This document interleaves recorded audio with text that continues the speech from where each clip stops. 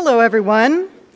My name is Lisa Carter, and I'm the Vice Provost for Libraries here at the University of Wisconsin-Madison. I'd like to take a moment before we start to acknowledge the history of the land on which we are meeting tonight. Humans have called this place home for 12,000 years and counting.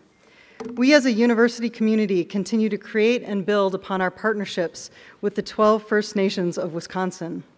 Today, the university rests in the ancestral land of the Ho-Chunk Nation, the people of the Big Voice, who have called this place Teejop for time immemorial.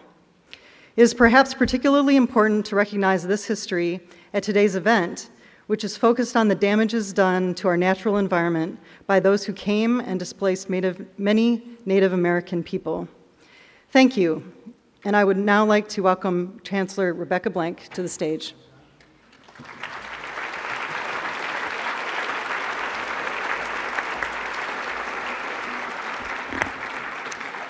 Good evening, everyone.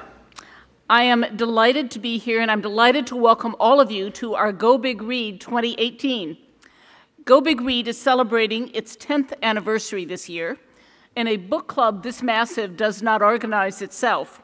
It takes a lot of dedicated staff working behind the scenes, so I want to thank three people who led that effort: Vice Provost and University Librarian Lisa Carter, who you just heard from; Sheila Steckel, who directs our library teaching and learning programs, is in charge of organizing the specifics around Go Big Read; and Jules Arnsdorf, who's our instruction and outreach librarian. Thank you to all the libraries' work on this.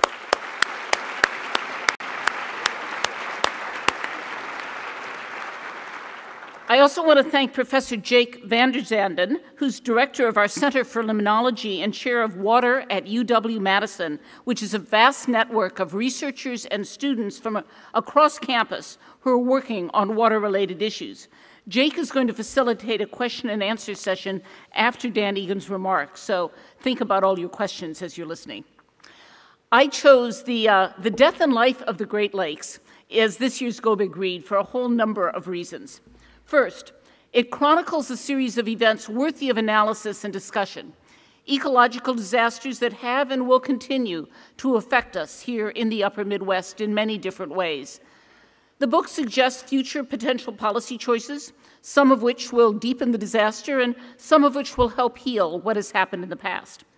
Second, the book is written by a journalist, and not just any journalist, but an outstanding Wisconsin journalist who's been honored with multiple national awards. Dan Egan knows how to turn an important science story into a page-turner, and if you've read the book, you know he's just a great storyteller. It is no surprise this book has been a top 10 New York Times bestseller and was chosen last spring for the PBS NewsHour New York Times Book Club. And third, The Death and Life of the Great Lakes deals with a subject that many of our readers here in Madison and on campus are personally connected to. I love this statistic. 80% of our students come from a state or a province that borders the Great Lakes. Everything from New York through Ohio and all the way around to Ontario. Many of you have spent a lot of time fishing, swimming, boating, or just enjoying the beautiful view out over one of the Great Lakes. This book illustrates the impact we have had over them over time. As Dan writes, the greatest threat to the Great Lakes right now is our own ignorance. We're doing our part to change that. I'm happy to say that The Death and Life of the Great Lakes is generating lots of conversations on this campus and in our community.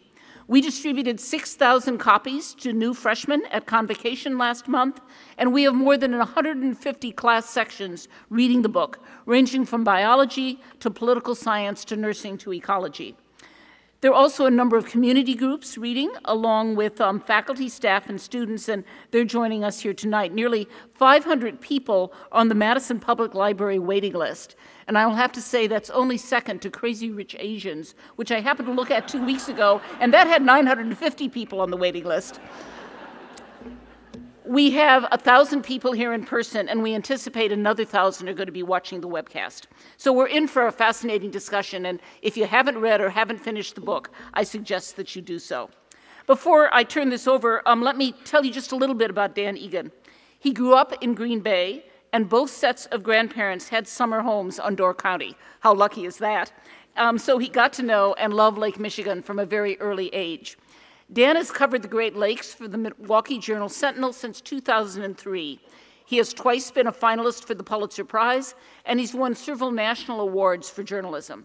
He is at present a senior fellow in water policy at UW-Milwaukee School of Freshwater Sciences.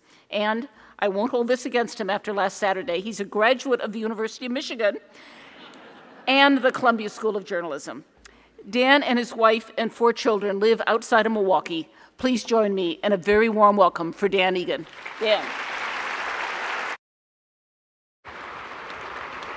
Thank you so much.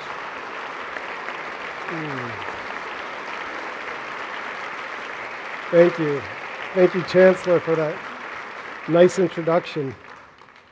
This is a big auditorium.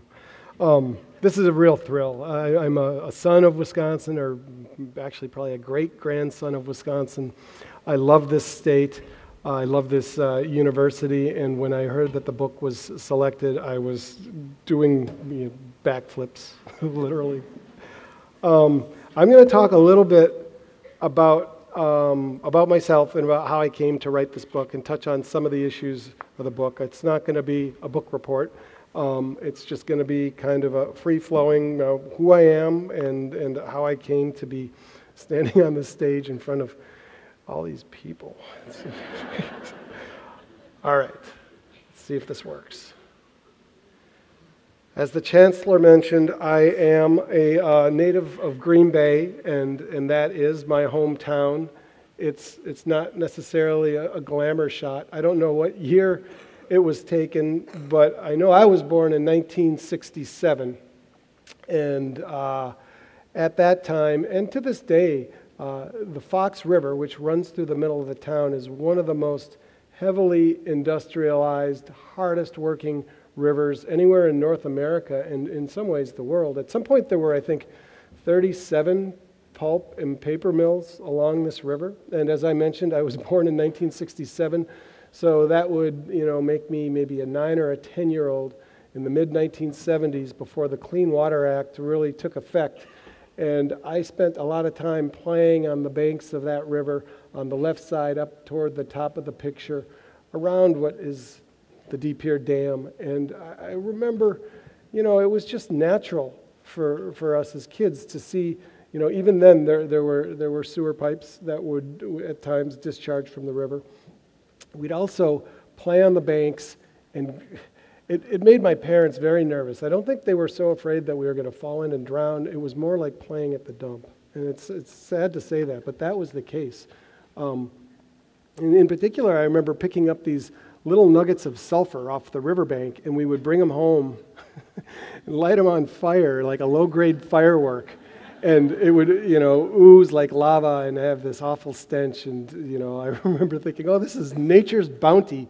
It was only later that I learned it was, an unfortunate byproduct of the pulp making process. It was sulfur precipitating out. And it's worth mentioning that both my dad and my grandfather were in the paper and pulp business. So their hands, and I guess to a certain degree my hands, aren't perfectly clean in this story of what went wrong with this river.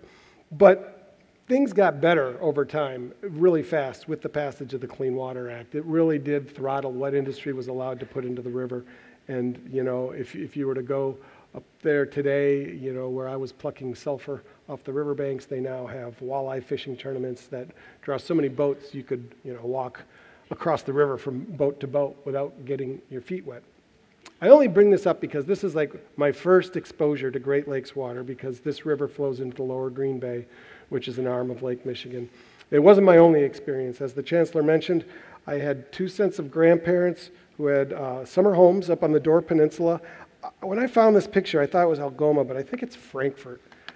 The point is the same.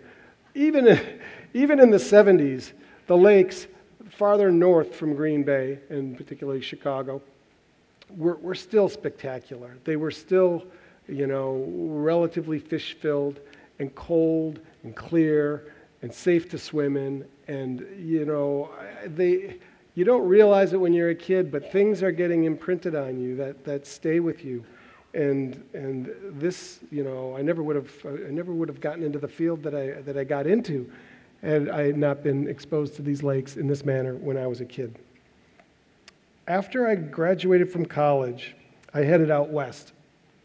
And this is relevant to my, because I guess when you write a book, a lot of what happened in your life becomes relevant. I took a job at the Idaho Mountain Express in Ketchum, Idaho, which is in the middle of Idaho near the Sawtooth Mountains. And one of my first assignments, this is the summer of 1992, was to go up to this place called Redfish Lake, where they were having a vigil for the return of the Sockeye, Snake River Sockeye salmon. And I don't know what you can read off of this screen here, but things were not going well for the Snake River Sockeye in 1992.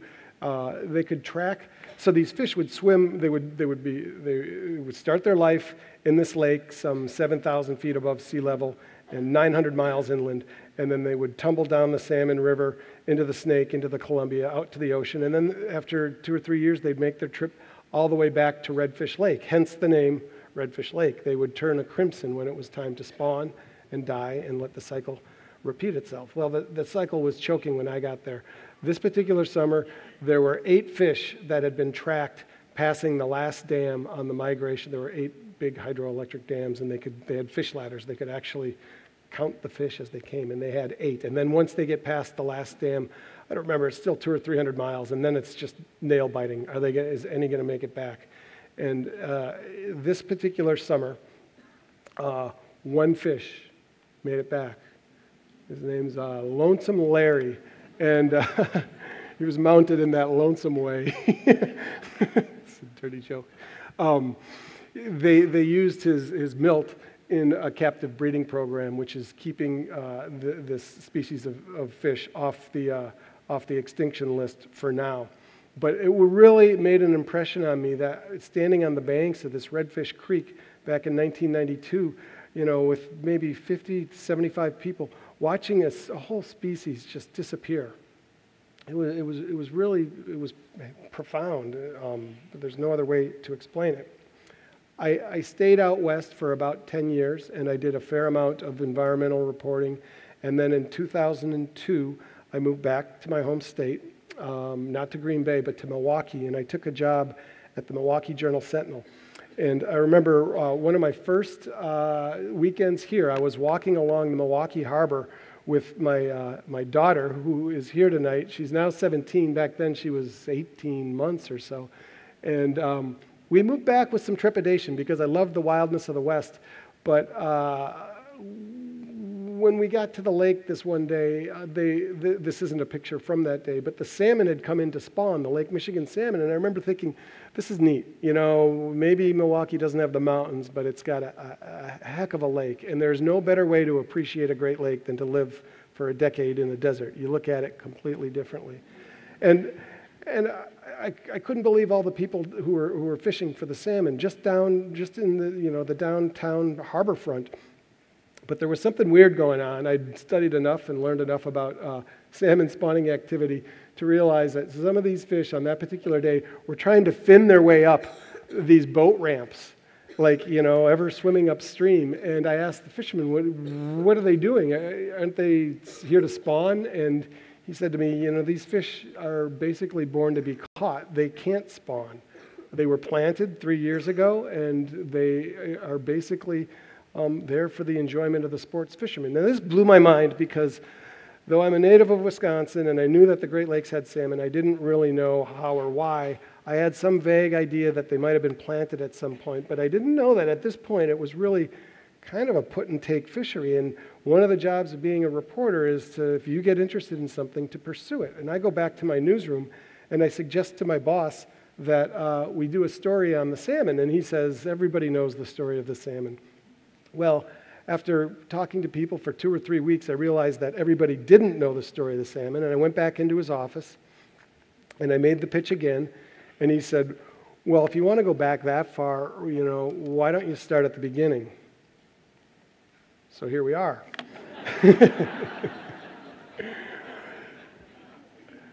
The Great Lakes are they're incredibly young. Their archaeologists are finding, on Lake Huron, evidence of settlement on what is now, 100 feet below water. There's a lake in Siberia that's 25 million years old. The Great Lakes, as we know them, are 4,000 or 2,500 years old.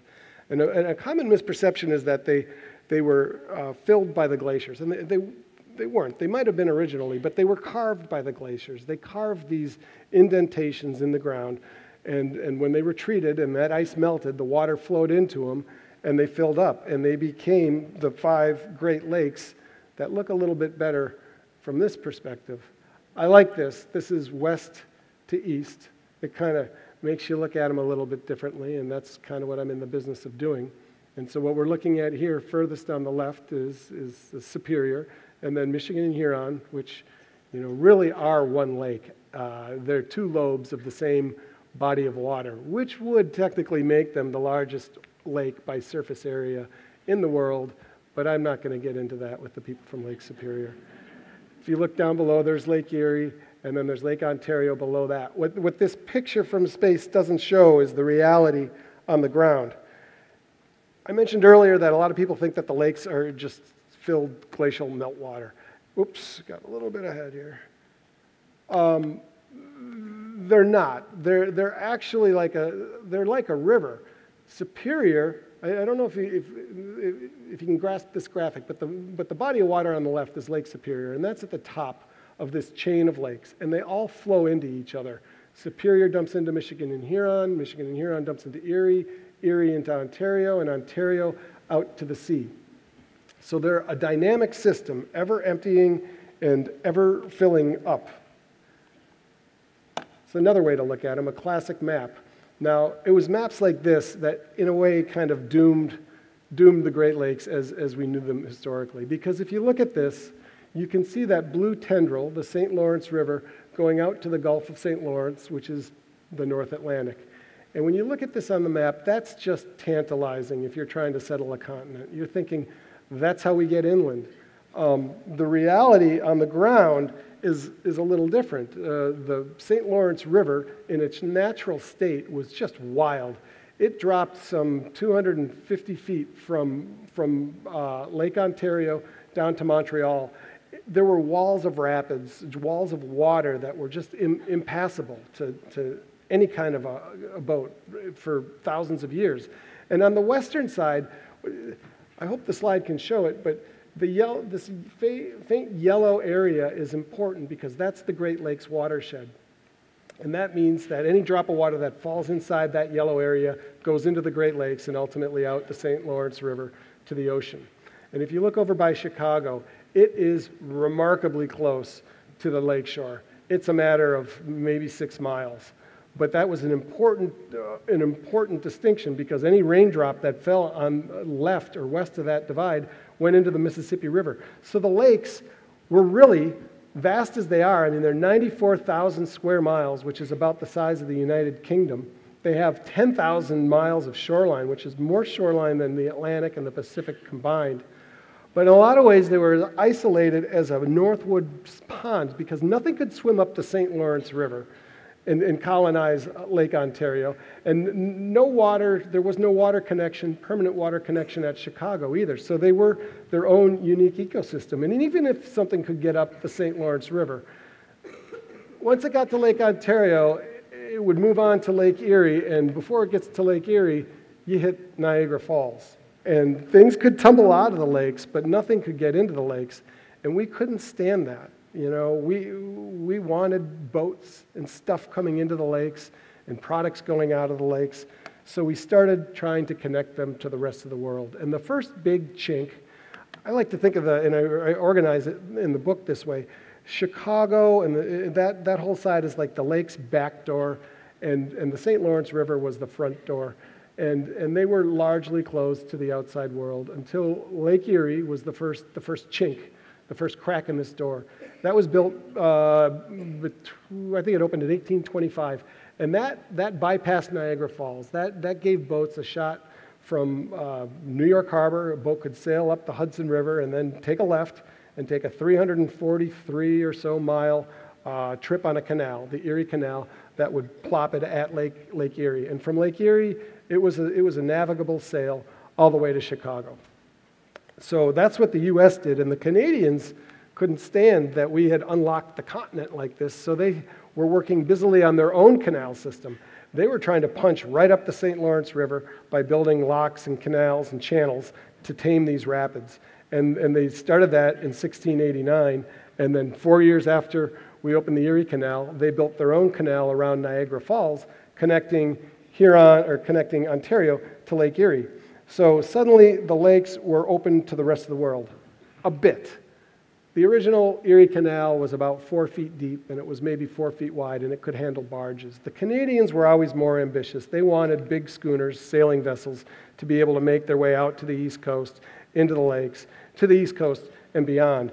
And they kept chipping away. They kept ever expanding their Welland Canal to the point that in the 1930s, it was handling ships that were almost 800 feet long and 80 feet wide. But these were like oversized ships in an oversized bottle because they couldn't get down the St. Lawrence River because the canal, the channels and the locks weren't big enough at that point. So finally, once and for all, in the 1950s, the US and Canada got together and they decided they were just going to kick this front door down with the construction of the St. Lawrence Seaway, which was really taming the St. Lawrence River. The Welland Canal was already in existence.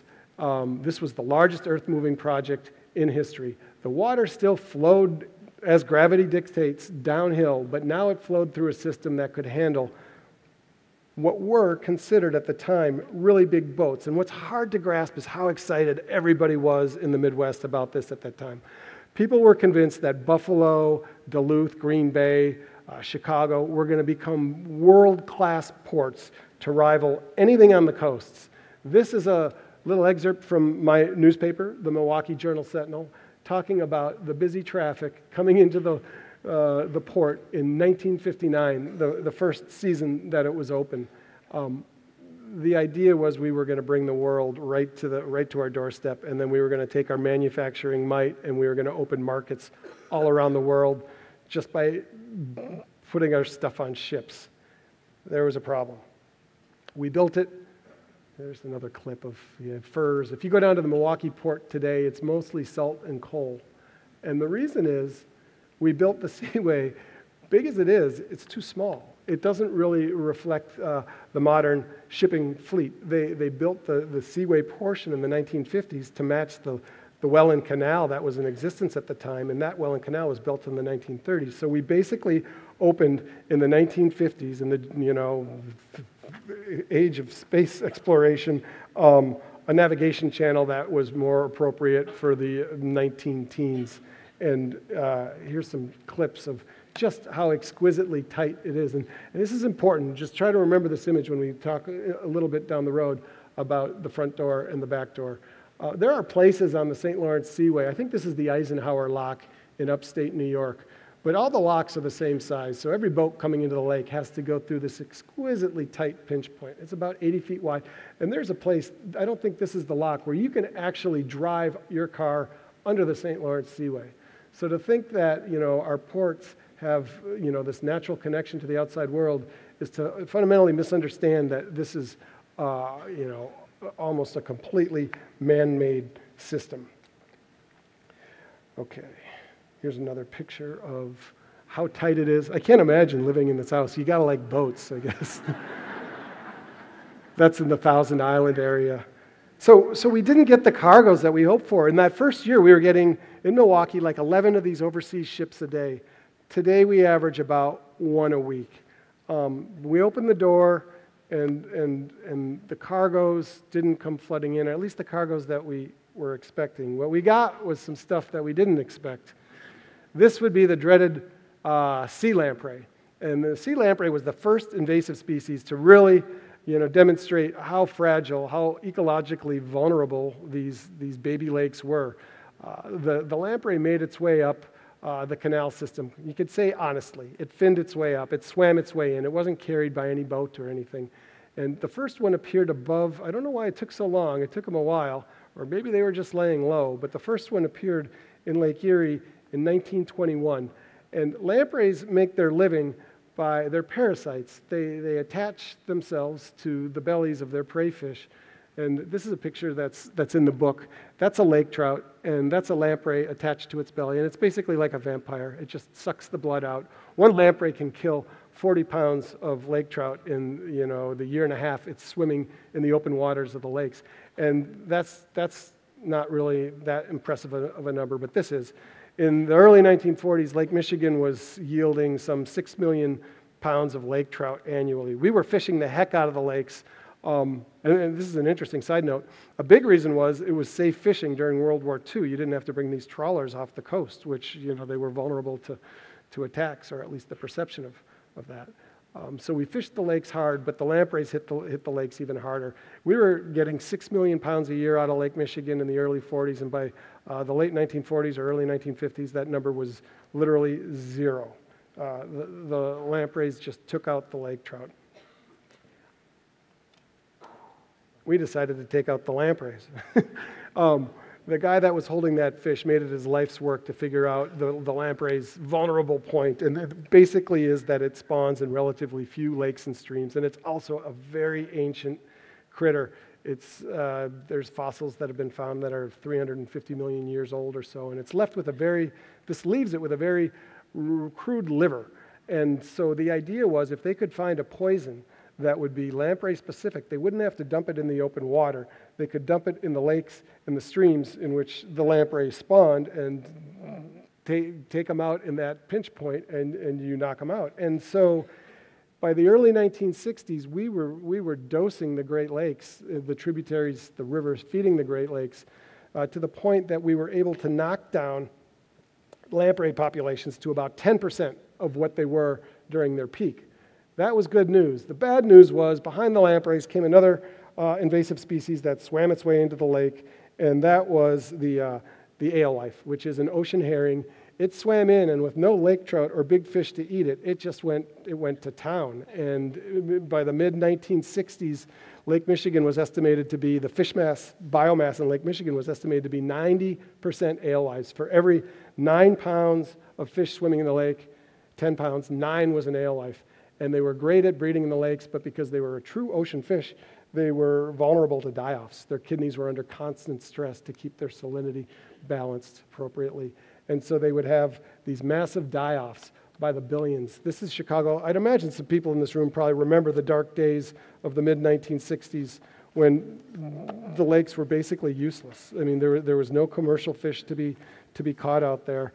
And when you went to the beach, if you didn't gag, you didn't stay long, because it was just a rotting mass. I'm just going to read 2 paragraphs here, and these aren't my words. This is how a UPI news report characterized this infestation in the summer of 1967, in July 1967, the year and the month I was born. Quote, "Chicago was running out of places to bury dead fish, out of money for their removal, and out of people to do that work. A dozen park districts quit their job in olfactory disgust. Morale among those remaining was described as low." So, what to do? We got rid of the dreaded parasite, or got control of the parasite that was the lamprey, and the logical step would be to bring back the lake trout that it destroyed, remnant populations of which still persisted on Lake Superior.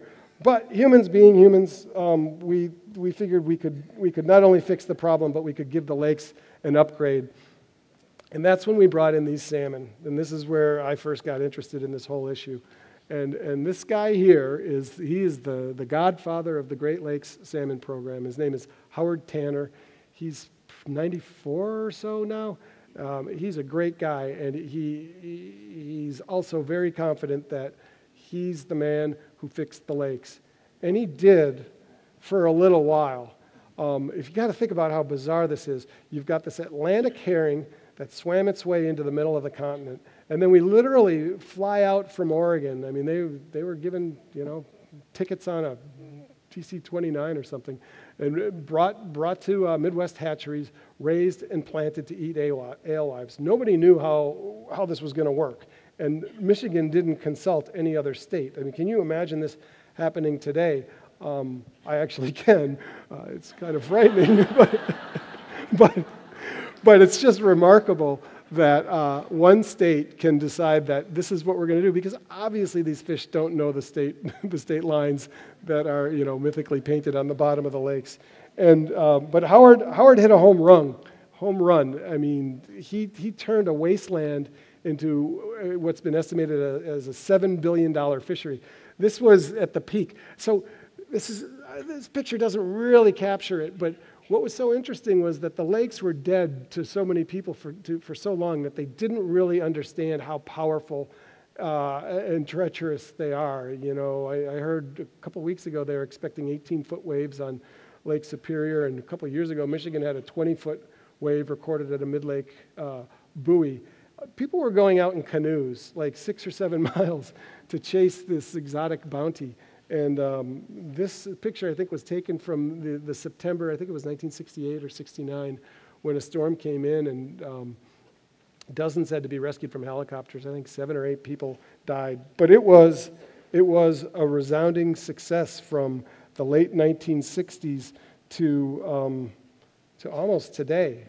The problem is these invasions didn't stop with lampreys and alewives. The next wave came not by swimming up the seaway channels on their own, but in the ballast water of these ocean-going freighters, the few that still do come to the Great Lakes, about one a day now during the 9-month shipping season. That stream you see coming out of the side of the boat, that's ballast water, and they can. One of these ships can carry like 6 million gallons of ballast water, and it's used to balance a ship on the open seas. The problem is it's not dead weight, it's anything but. And that's how we now have 100, and it's a running number, 86, 87, 88 non-native species in the Great Lakes. None of them have been more devastating than this little bugger and its cousin, the zebra mussel. You look at that and you think, how much trouble can that be? But I don't think I'm being too extreme here. You got to look at it as like a cancer cell because it's just one of trillions. This is a picture from northern Lake Michigan. Those are just dead shells.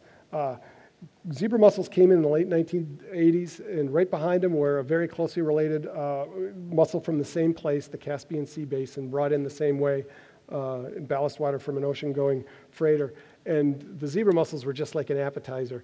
The quagga mussels have just done a number like you cannot believe on, well, let's look at Lake Michigan. The top graphic shows the mussel density of zebra mussels. They can't live at great depths of water, and they can't filter year-round.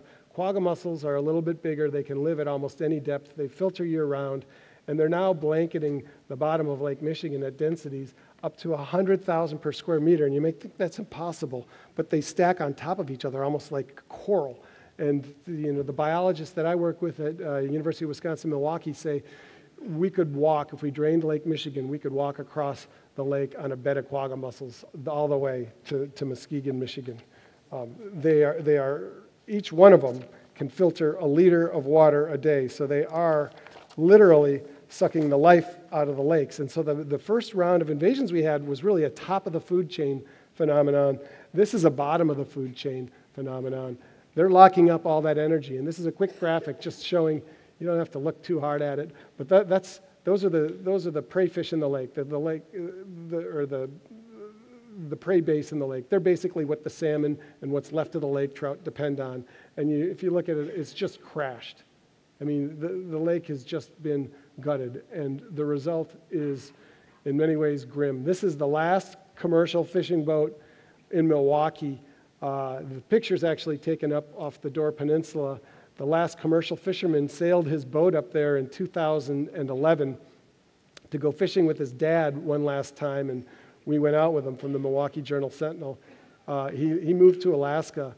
After we were fishing on this day, we went to the cottage that they were staying in, and he was talking to his parents. He was a fourth-generation commercial fisherman. He was talking to his parents about why he's leaving, and he's taking his kids with him, and the grandparents are losing the grandkids, and the mom is crying. She's sobbing, and he said to her, I'm not leaving this lake.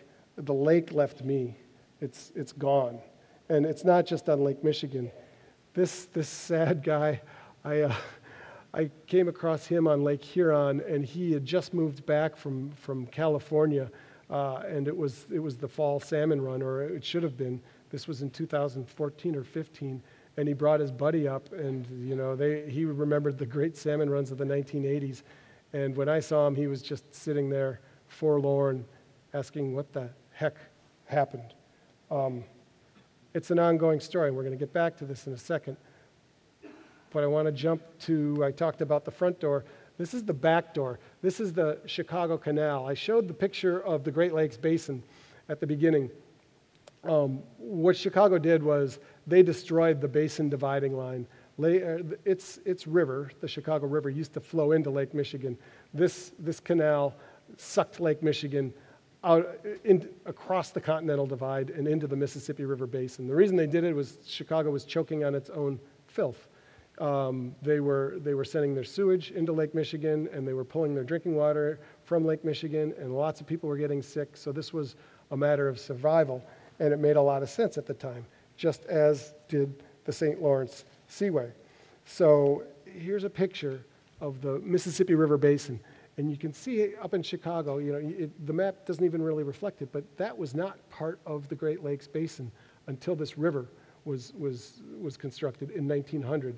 So look at, it's 40% of the continental United States is all of a sudden connected to the Great Lakes by this 160-foot wide channel that didn't just carry filth, it also carries fish. This is a dreaded bighead carp. They are going great guns in the Mississippi River Basin, and had Chicago not reversed its canal or built this canal, they would not have a direct pathway into the Great Lakes. But because we do now have this linkage to the outside world, we have the threat of this species, which is not insignificant. They can grow to over 100 pounds and eat up to 20% of their weight a day in plankton. The only thing that's keeping them out of Lake Michigan right now is an electric fish barrier that has a history of failing. And if they get into the lakes, there's really no telling what's going to happen. One U.S. official once said it's just a matter of time until they become a carp pond, which would really be a tragedy. There's two species of fish. This is the bighead. This is the slightly smaller silver carp. These are the notorious jumping fish. I don't know if you've ever seen any of the YouTube videos, but these things get agitated by the whir of a boat motor, and they jump out. And the researchers that I work with, they won't go out on the river now without hockey helmets. I was out with this guy one day. This is on the Illinois River, which is connected to the Mississippi. His name is Orion Briney, and Orion caught 13,000 pounds of these silver carp in one day. He would chase them into nets, and he could see the water riffling, and then they'd start popping, and he would drive them. He was like a rancher. He'd drive them into the nets, and then he'd pull the nets, and he'd fill up his John boat. This day was 13,000 pounds, a typical catch. That same year, the total harvest, commercial harvest for perch on all of Lake Michigan, it had been reduced, the fishery on Lake Michigan for perch had been reduced to the Bay of Green Bay, was 20,000 pounds. So what we were pulling in a year out of Lake Michigan, he was almost pulling in a day out of the Illinois River. And these fish actually get sent to China. They're processed, and it's a very popular fish food. And they taste okay. I had fish and chips, and it tasted like fish. I just don't know how much fish you want to be eating out of the Illinois River. The problem with this canal, with the Chicago Sanitary and Ship Canal, this back door, if you will, is that it's a two-way street. Stuff is migrating toward the Great Lakes, and stuff is spilling out of the Great Lakes.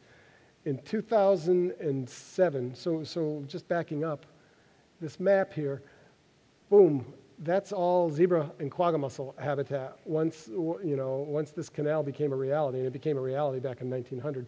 But nobody was thinking about, what's the wisdom in doing this?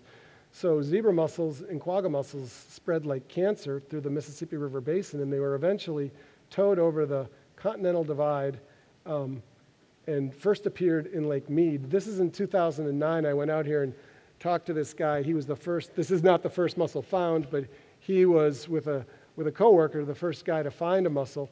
They didn't know what it was. What's interesting, if you look at his hands closely, they're all cut up, and that's because these things are razor sharp. And so when they got out west, they made short work of the West's waters, which are much warmer. The chemistry is perfect.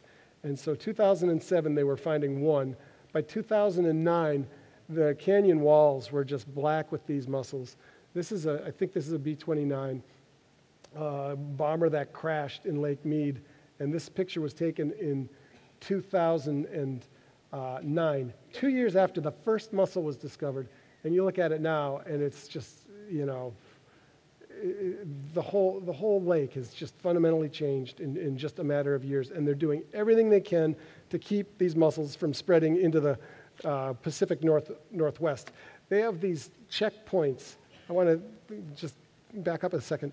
They have these checkpoints at the boat ramps out west, and they're looking for the potential for somebody to be bringing in mussels. And if you're coming from a Great Lakes state, or if you have a wet hull, or there's some bilge water, they're going to make you get basically a hot pressure wash, which will kill zebra mussels and quagga mussels. If you skip your turn in this line and go around one of these checkpoints, you can end up paying $5,000.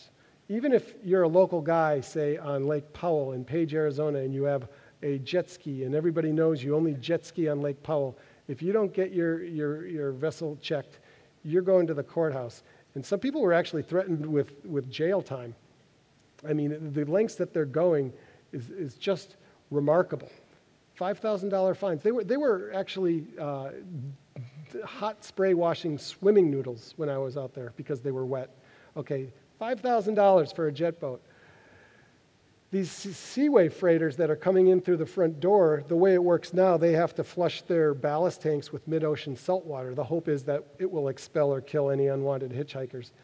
If they don't do that, they have to agree not to discharge their ballast water. And every ship coming in the Seaway gets tested, and if it has salt water in its tanks, then it's good to go. If it doesn't, it has to promise not to discharge that water. If it does discharge that water, and as I mentioned earlier, they can carry up to 6 million gallons of this ballast water from anywhere on Earth.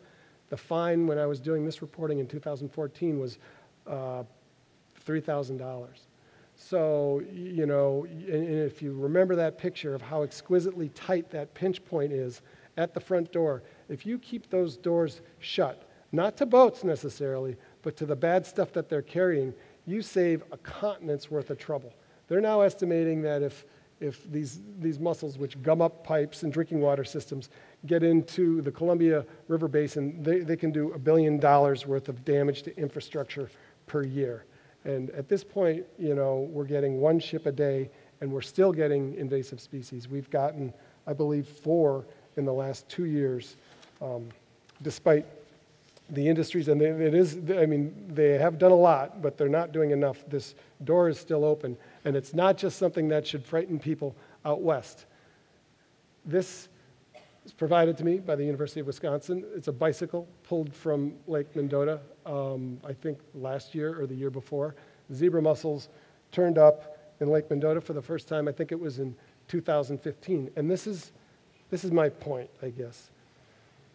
What happens in the Great Lakes matters to everyone in the country, because the Great Lakes really are just a beachhead for all these biological invasions to take hold. Once we open those doors to those ships sailing up the Seaway, these species are going to hop on a boat ride, on currents, and they're going to spread, and it's going to become a continent-wide problem. It's not just a matter of changing the name of the things that are living in the lakes. The mussels can so fundamentally disrupt the way energy flows that they really are a form of biological pollution. And I would imagine this is an issue here on Lake Mendota, these toxic blue-green algae outbreaks. And the mussels are implicated in this because while they're brainless, they are smart enough to eat everything that's floating in the water but this toxic algae. So when you get a bloom now, it's basically selected. It's basically given this toxic algae a running start. And so in the 1960s, you'd have an algal bloom, and it could be a whole assemblage of species. And now, you know, this is Lake Mendota, but on Lake Erie, the plumes they span the 2,000 square miles at times, and they've knocked out the drinking water to cities as large as Toledo. And you can't just boil the water to fix it, because that only increases the toxin that's in this algae. So it is a biological problem, a pollution problem, every bit as vexing as anything that's coming out of a smokestack or a pipe. It's actually worse because it breeds. We need to fix the ballast water problem, and it's not an easy problem to fix, but it is fixable. This is a picture of the SS Eastland in 1915 in the Chicago River. This is what happens when a boat is improperly ballasted. As I mentioned earlier, the ballast water is put in special tanks around a boat to give it a balance. And this boat did not have its ballast water in the right place, and when people boarded the boat, it rolled slowly, and it killed almost 900 people who were on their way down to Indiana to spend a company picnic at the dunes. It was just a disaster. What we need to do is we need to get the attention of the shipping industry to the point where they are better partners at working with us. They have taken big steps.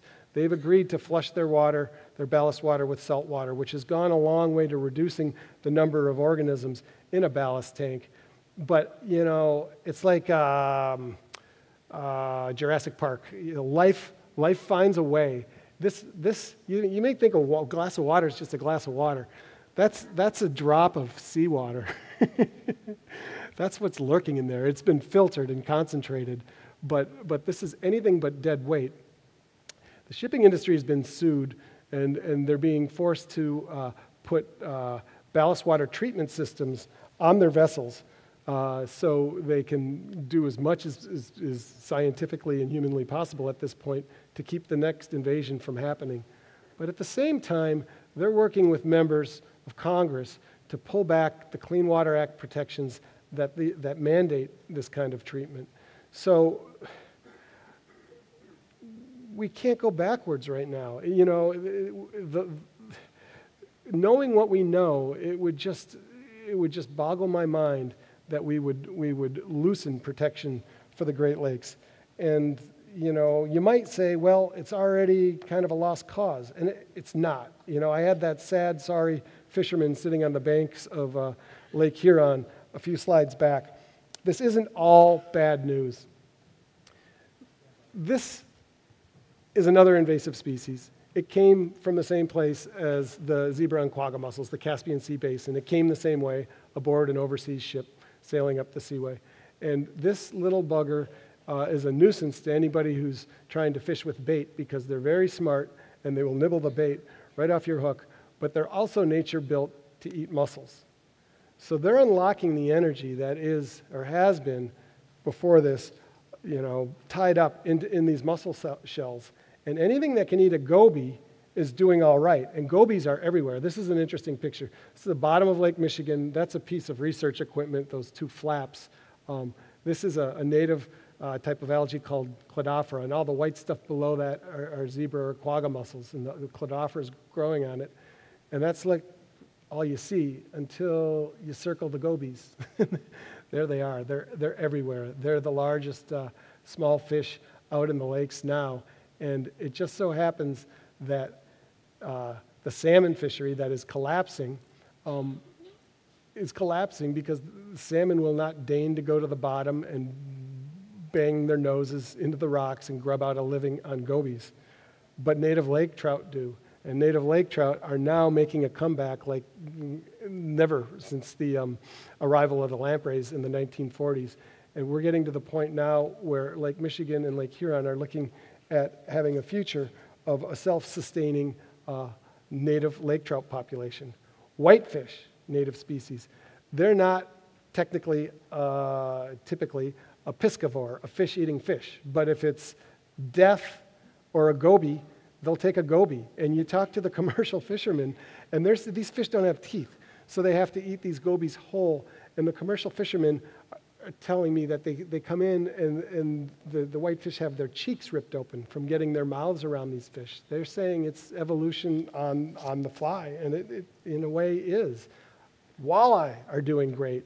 Not far from where that guy was sitting. He was in the wrong place at the wrong time. But Lake Huron has a spectacular walleye fishery, and it's making a huge comeback on Green Bay and on Lake Erie as well. So what we're seeing is kind of the top of the food chain stitching itself back together with these native species. The bottom of the food chain may look more like the Caspian Sea than the native Great Lakes, but there's a balance. And, I think nature does a very good job of finding a balance if we can just give it a breather, if we can just stop these invasions from constantly roiling the lakes. Nobody can predict what the next species is going to do. Maybe it slips in and without making a ripple, or maybe it, is the next zebra mussel. So vigilance is the order of the word of the day. And, people ask, what can I do? Well, pay attention to what's going on in the Senate. It's a perennial bill. It'll be coming up again this year, I'm sure, to try to roll back Clean Water Act protections for the Great Lakes in terms of ballast water.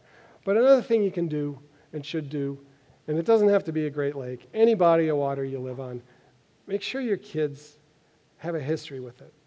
I would, like I said at the beginning, I wouldn't be standing here if I didn't have these Great Lakes imprinted on me as a child. This is me and my brothers. I believe that's Lake Superior, sometime probably in the early 1970s. And these trips matter. And it doesn't have to be Lake Superior. It can be Lake Mendota, any lake, any body of water. You just got to make sure that the next generation has an ethic, an experience with the lakes, so they have an ethic for taking care of them, because we let that slip in the 1960s, and we paid dearly for it. This is my last picture, taking my son out for a quick swim after a victory over the Chicago Bears on Lake Michigan, 3 blocks from my house. Thanks a lot.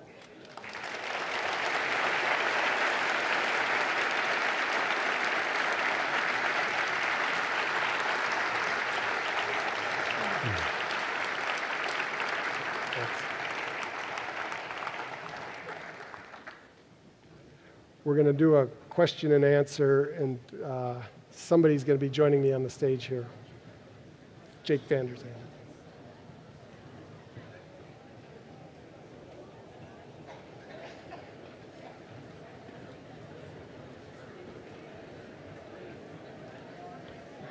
Anyone else? I think it's just you. All right, and so I guess you're going to stand over here. Okay, sure. All right. Thank you, everyone.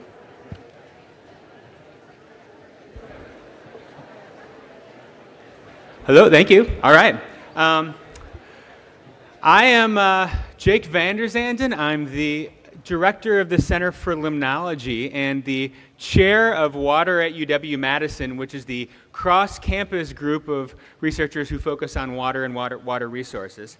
And I just would like to say thank you on behalf of all of the UW-Madison community to Dan Egan for coming here and spending a few days with us on campus, visiting classrooms, giving this talk, and meeting with people here.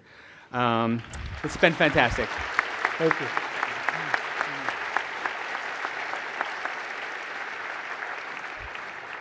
And Dan, also as a limnologist and a freshwater person, I'd also like to thank you for telling the wonderful interconnected story of the Great Lakes through writing your book, which I think many of us have enjoyed. If you haven't read it already, please do. It is an absolutely fantastic book, and I feel that we here at UW-Madison are really privileged to have had this book chosen as our Go Big read this year. And as a limnologist, I would say to Chancellor Blank, if you want to choose limnology-themed books in the future, I am totally supportive of that. So thank you for choosing this book.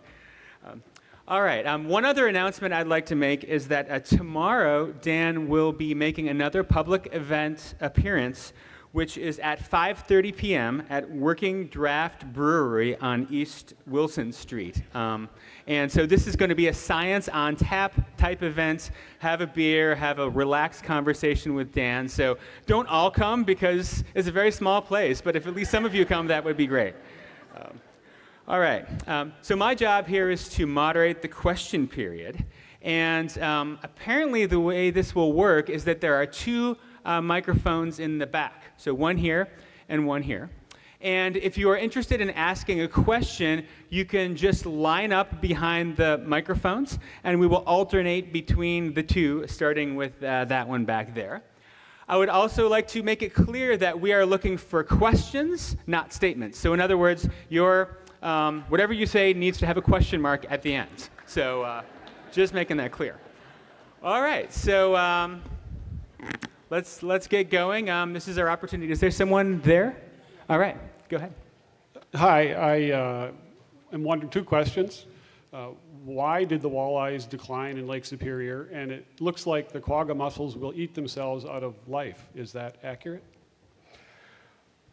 I don't know the walleye situation on Lake Superior. The quagga question, yeah, you know, I think the way the invasion biologists explained it is, you know, a species takes off and then reaches its carrying capacity and then crashes. But the problem is that hasn't happened yet. I mean, there's something, you know, nature hates a vacuum, and it also hates a bunch of protein tied up in these shells on the bottom of Lake Michigan, or bottom of the Great Lakes. Something's gonna take them out at some point. It could be a virus. It could be, I mentioned these two Asian species of Asian carp. There's a third species called black carp, and they're actually mollusk eaters, and they actually get bigger than the bighead carps. They can grow to about 140 pounds, and they're actually loose down in the Mississippi River Basin. And the fish farmers that imported these fish actually wanted to bring them to Wisconsin a number of years back to demonstrate their mussel-crunching prowess, and they promised that they would bring in sterilized version of these carp, and the Wisconsin Department of Natural Resources said absolutely not. But you are right. You know, this isn't the way things are going to stay. The question is, what's next? And you know, it's always winners and losers.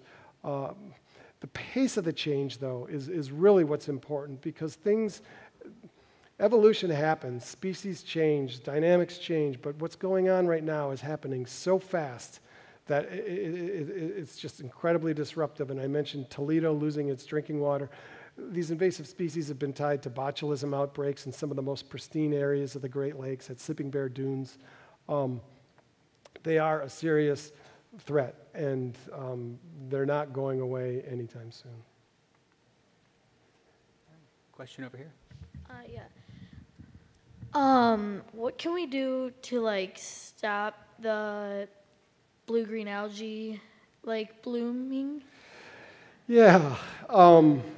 You know, they're really, if you had a bunch of levers to fix this problem, none of them would work, because you know, one of the factors is temperature. One of the factors is the fact that these mussels are now not eating that algae, so they're surviving when nothing else is. The one lever we could pull is how much nutrients are going into the lake or the lakes, and that's driven largely by sewer overflows and by agriculture. And we can control that, but it's going to come with some significant costs, both in terms of sewage treatment upgrades or to agriculture. And nobody wants to see a farmer struggle any more than they already are. At the same time, nobody wants to show up at the beach on a hot July afternoon and have to turn away because their water is poisoned. We can figure this out. You know, we got into a fix with algae back in the 1960s. And we mandated phosphorus reductions in terms of the content that was in laundry and dishwashing detergent. Now it's more agriculture, but we can still have our milk in lakes too. That's a good question. From the back. One of the things I learned from your book is the notion that the clearest lake isn't necessarily the healthiest lake. Do you think, looking 5 years down in the future, that there may be a tension between pressures for use of our clear fresh water that mitigates against interest in restoring the full health of Lake Michigan?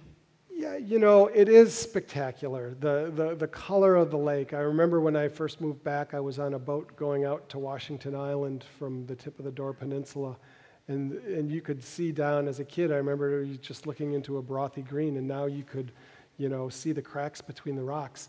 And it's all because of the mussels. And that is kind of on a intuitive level, it's very appealing. It kind of makes you think of the Caribbean.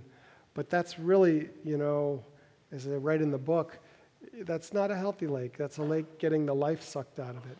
And while people might like the way it looks from, say, a skyscraper in Chicago or an airplane flying over the lakes or a bluff in Milwaukee, it's really a bad news for the lake. And I'll give you a quick, I made reference to these botulism outbreaks on Sleeping Bear Dunes on the other side of the lake. This is how it's bad news. So the mussels have cleared up the lake to the point where vegetation can grow at depths that it never could before. That vegetation is largely this Cladophora that we just showed in the slide toward the end of the presentation. That Cladophora eventually dies and burns up massive amounts of oxygen to the point where the water is almost anoxic. That opens the door for a botulism bacteria to thrive. Along come these gobies. They eat mussels that have sucked up this toxin, and then the gobies are poisoned. They float to the surface, and then unsuspecting birds like loons and I don't know how many species, but they've been dying by the tens of thousands since the mid-1990s. So at the same time, you'll see national pictures of shipwrecks on the bottom of Lake Michigan taken by Coast Guard helicopter pilots because the water is so crystalline and people think, oh, this is a good sign. It's a simplistic way of looking at it. You're right, though, that people are, getting used to the idea of these Caribbean clear lakes, but that's not a well-functioning lake at all. Okay, next question. Please give us an update of the situation of the carp in Chicago since your book was published. Okay, so they have this electric fence. It's actually 3 electric fences, and they're basically electrifying the water to repel the carp, not to kill them, but they start swimming up and they get a shock and they turn around and they don't go forward. This was never meant to be a long-term solution. As a matter of fact, that barrier was originally built to stop, I think it was gobies, from getting out of the Great Lakes. But by the time the barrier was built, the gobies had gotten into the Mississippi River Basin, so we repurposed it and made it a barrier from the other direction. There's been studies done what it would take to plug that Chicago Canal to sever this artificial connection between the Great Lakes and the Mississippi River Basin, which spans 40% of the continental United States, some 1.2 million square miles. And it can be done, and it can be done in a manner that we can still have sewage flowing down the canal and boats flowing up it. But so far, there hasn't been the political will to do it. What it would take is basically plugging it and building a transfer facility. Then there's always the question, well, what if somebody just plants a carp? What if we spend $3 billion? One estimate was as high as $18 billion, which I think was overblown. But what if we spend these billions of dollars and somebody just dumps a carp in the lake anyway? That's a legitimate question. But this isn't just about carp. This is about Chicago managing its water in the 21st century, because it did the right thing by 19th century standards, early 20th century standards. But now they're basically using Lake Michigan as a big toilet tank, not bowl. They use the tank. They use it as a tank to flush their effluent down the Mississippi towards St. Louis. They're just beginning now at some of the treatment facilities to actually disinfect their sewage. But prior to that, prior to only like 5 years ago, Chicago was not disinfecting its sewage. It was just dumping it in the canal and letting nature bake the bad stuff out. No other city like Chicago was given the permission to do this through the Environmental Protection Agency. Their legal argument is essentially that this canal is a 3-sided pipe. It's not a regular water body, it's a sewer. So we can fix this by plugging the canal and by demanding that Chicago treat its effluent, its wastewater, to the same standards that Madison, Milwaukee, any other city in the Great Lakes is held to. it is going to be expensive, but we have to weigh the costs and the consequences of not doing something. Next question here. Thank you for your talk tonight, Dan. I was wondering if you could speak at all to the impact that the building of the Foxconn plant on Lake Michigan will have, because they'll be taking in millions of gallons of water from Lake Michigan, and I think I'd be upset if we didn't address it tonight. Yeah. Thank you for the question. You know, what was so inspiring about the Great Lakes Compact that we passed in 2008, which prohibits large-scale diversions of Great Lakes water to other areas of the country, was that we acted in unity, in unison, as a region with one voice. All 8 Great Lakes states signed on to this compact, and the 2 Canadian provinces entered into a parallel agreement as well. And, you know, it allows for some diversions, provided that water is taken back, treated, and put back in the lakes. Now, what's going on with Foxconn is they're going to take about 7 million gallons, as I understand it, 7 million gallons a day, and they're going to take it over this basin line where, unless there were some pipes, it would flow into the Mississippi River Basin and it would disappear. That's not going to happen. They're going to be required to send it back into Lake Michigan, which is good. And that's how the compact is supposed to work. The concern is what kind of shape is this water going to be in when it goes back? And, you know, the compact really is largely an abstraction right now. We are sending water, we will be sending water from Lake Michigan over the Continental Divide to Waukesha, and they'll be sending it back. That's the provision of the compact. You basically have to engineer yourself into the basin. But this Foxconn thing isn't about water quantity, it's about water quality. And are we going to hold them to the standards that they need to be held to? I think that's still an open question. You know, the Wisconsin Department of Natural Resources will say yeah, but you've got 7 other states that are looking very warily at, you know, how rigidly we're going to enforce Clean Water Act protections. I don't know what the process is for building these flat screens, but it's not taking water and running them across a glass panel and sending it back. They're doing a lot of stuff with that water. Next question. Back to a less politically charged, less exciting question.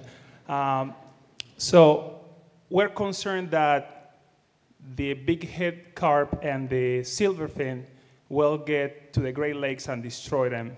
And that's the issue with the Chicago Canal. Some people argue that since the mussels are filtered in the lake, they are pretty much dead. The carp are not going to thrive there as they are doing on the Illinois River. So we're really worried about something that's not going to happen. How confident are you that the carp will destroy the lake if they make their way up there, if they haven't yet? And also, if that were to happen, what's preventing us from making money out of it? Yeah, you know, that's a good question. And as a non-biologist, I don't have confidence in anything. But as I understand it, yeah, you know, to a large degree, these mussels, they eat the same thing that the bighead and the silver carp eat, and that's the plankton. And the mussels have really, sterilized is too strong of a word, but they've really stripped out the nutrients in the Great Lakes. That's why we're talking about it being crystalline. And when you compare that to the Illinois River where Orion Briney was hauling it in, I mean, that almost was like pea soup. So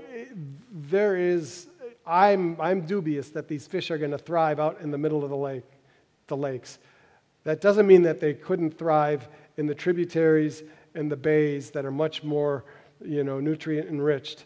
And that also happens to be where people recreate. And like I've mentioned in these videos, you can't jet ski or water ski, though some people wouldn't really have a problem if those went away.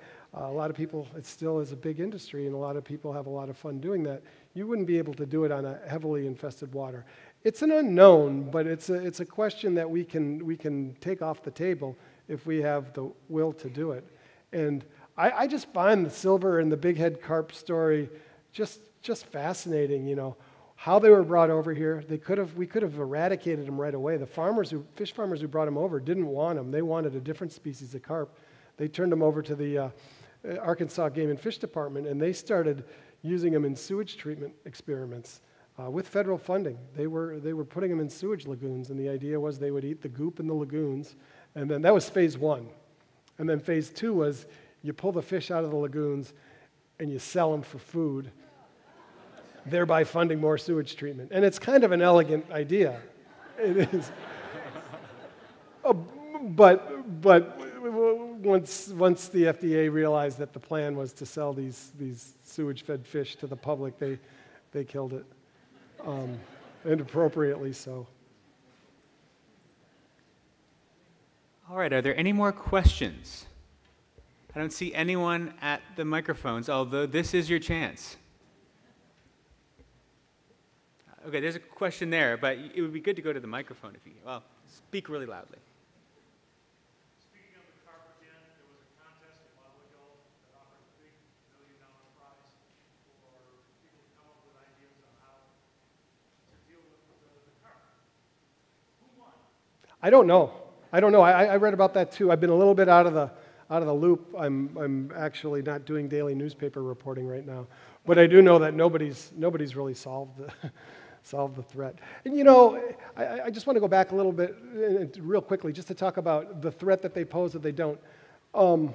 What I like about the carp, from where I sit as a journalist, it's not like is not the right word, but what's important about the carp is that, you know, we have 186, 187 non-native species in the Great Lakes, and for years nobody cared, and now, you know, these things are charismatic. They jump, they send boaters to the hospital. That's bad, but they got people's attention. So now we care about 188, number 188, what it might be. It may not be a carp. It could be a virus, which would be, you know, that's where the real killing goes on. The real damage to the lakes is going on at the microscopic level, which.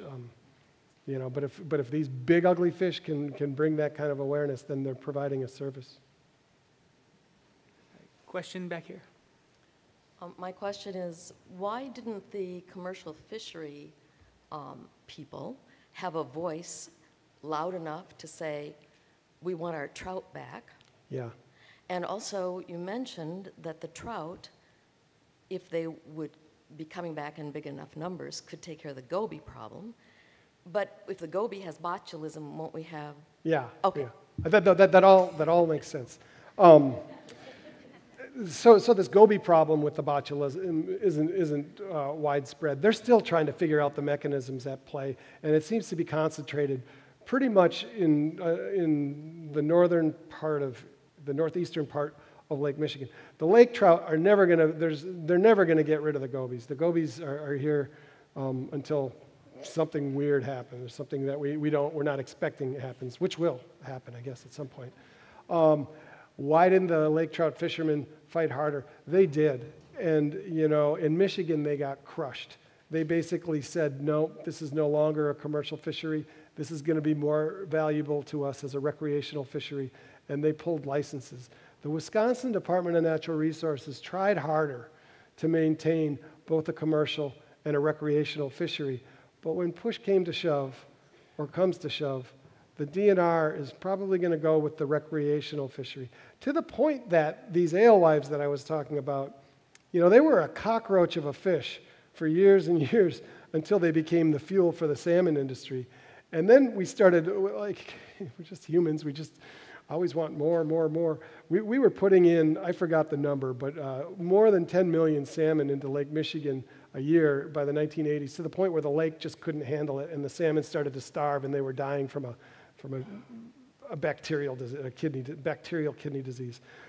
Wisconsin went to the point, this is in the late 80s, by the early 90s, Wisconsin basically designates the alewife as a threatened species and starts managing it as such.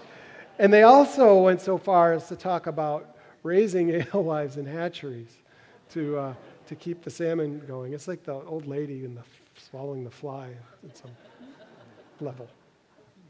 All right, back here. Other than every single person in this room voting, What do you, and you've touched on some of this, but any other suggestions about things we can do? Just, and so we're talking about the Great Lakes, but I think it expands to all water bodies, and that is just to get a fundamental kind of literacy, how they work, how they function, what decisions are we making that are causing this to happen or that not to happen. So it comes with a basic understanding of your favorite lake, and then it comes with just getting engaged. And I'm a newspaper reporter. I can't say, go do this, go do that, but I think it's safe to say that it never hurts if you have an issue to bend the ear of your representative. One of the problems with the Great Lakes is they're so big that people for years and years just thought that there was nothing that we could do to follow them up. And now we know that that's anything but true. And now we have a responsibility to do something about that. In the book, one of the things that I was really interested in is just kind of putting myself in the context of the times when these decisions were made. And I don't really see black hats and white hats in this story so much as just humans kind of blindly feeling their way through. And now we're a little less blind. We have a better idea. We're also starting to appreciate the value of a group of lakes that holds some 20% of the fresh surface water available on the planet. And you read these stories about places like Cape Town coming within, a few weeks of literally losing their water. We're sitting on an ecological and economic trove, and I don't think we're appreciating it to the point that we should be, or protecting it. Back there. Hi, can you touch on prioritizing what type of water policy or regulations based on the research that you've done that we should probably be, pioneering or champion to restore our lakes? Well, yeah, let's look at the compact. It's basically an 8-state agreement to say no to everybody else. And if we're going to do that, I think we have a responsibility to take care of the bounty that we have. And Foxconn, going back to Foxconn, this is a crucial test for the compact. Are we just going to worry about quantity, or are we going to really worry about quality? And so, I guess the watchword is we can't go backwards. There's just more people, and there's more people needing water. And if we use the lakes basically as nautical highways and as a waste receptacle for, most of the white history with the post-settlements history of the lakes. A new ethic is, I hope, emerging, and how that takes shape specifically with policies, I don't know, but I do think that here in the 21st century we have an opportunity to leave the lakes for the next generation and beyond better than we got them, because we got them. I being 51 years old, I kind of inherited a mess, and as my generation did. And I don't want to see that happen for the next generations. Over here. Hey, Dan, Angela McKenzie. Hello, Angela McKenzie. Hello. Is Lake Nipigon the 6th Great Lake, or is that just, and if so, what's the ecological connection? And, or is it just a reference amongst my fishing buddies? It is not the 6th Great Lake. It is connected to the Great Lakes artificially. They actually built a canal. It used to be in the Hudson Bay watershed. It's a spectacular lake. My 15-year-old daughter tells me she spent 15 days up there kayaking this summer. But no, it is not a Great Lake. It's a really good lake.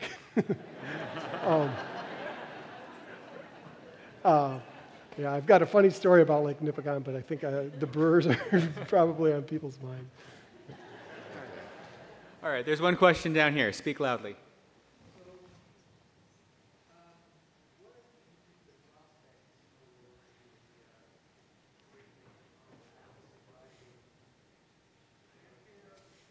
I'll repeat it.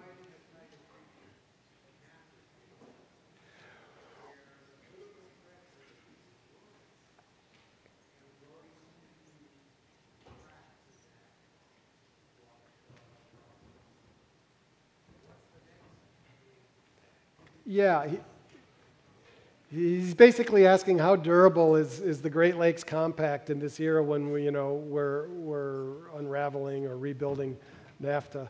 And I would not agree that the Waukesha water issue is a crack in the compact. The compact was basically a prescription to get Waukesha water, because there's no way Wisconsin was going to sign off on any kind of a program that would prohibit a place like Waukesha getting water. And it was a similar dynamic in Ohio. And it was actually a pretty creative solution. It's like we can't rebuild these, they are continental divides, they call them subcontinental divides, but we can re-engineer them. We can make the requirement that you take the water out, you treat it, and you put it back, just like anybody else who is in the basin. I do worry, though, that this unified voice that we spoke with back in 2008 could fracture. And, I don't know the politics of unraveling a compact, but whatever Congress gives, Congress can take away. Which also reminds me of just this anti-regulatory era that we're in. Regulations are big, broad brushes often, and everybody can tell a story of how a regulation worked them over in some unjust way. But think about 1969 when we had rivers that were burning, and that wasn't a one-off deal. That river was burning a lot, often, and so that Cuyahoga River, and so were rivers in Detroit and Buffalo, all over the country.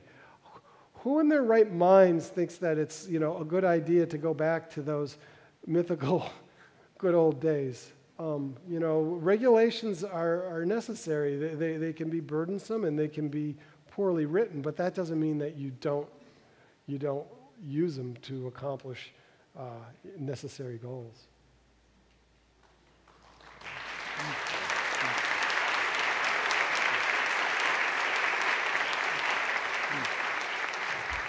And it looks like we have one last question, and we'll call this our last question for the night. I think in your book you talk about the Clean Water Act not dealing well with agricultural runoff.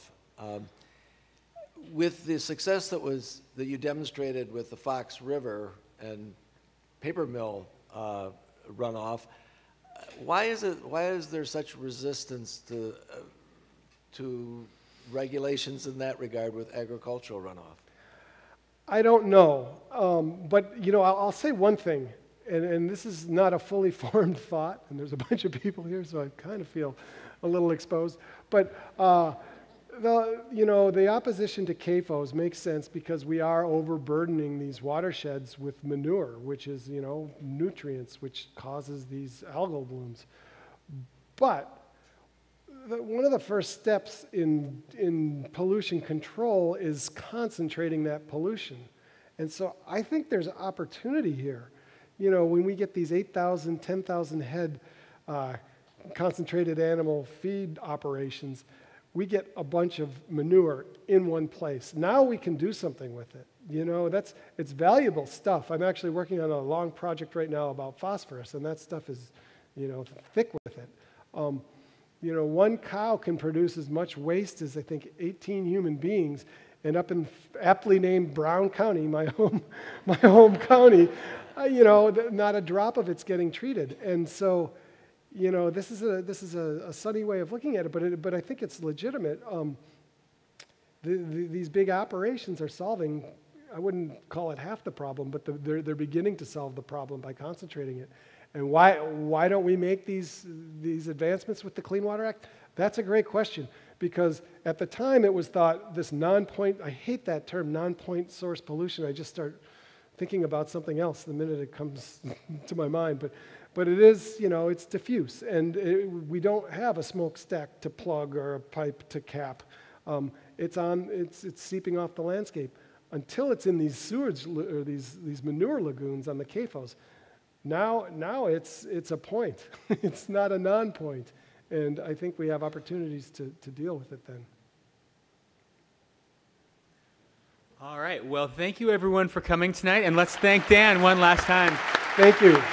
I really appreciate the interest.